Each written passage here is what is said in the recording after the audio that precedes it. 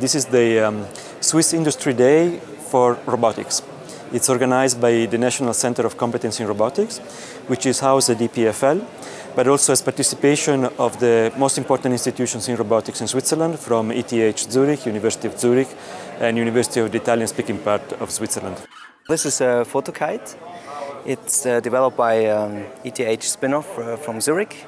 We call it photokite because we think it's not a drone, since it's always connected with this physical tether to the user.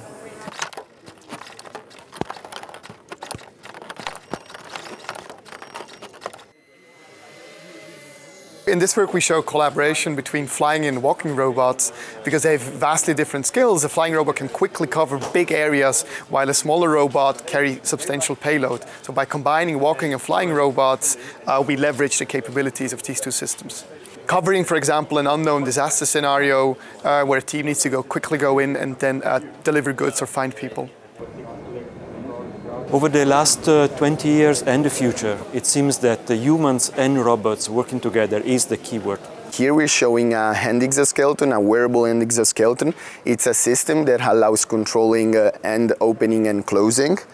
And the idea is to have a system that can be used by patients with motor disability. So here we decode the intention of the user to close the hand by means of this EEG cap, and we actuate the hand accordingly.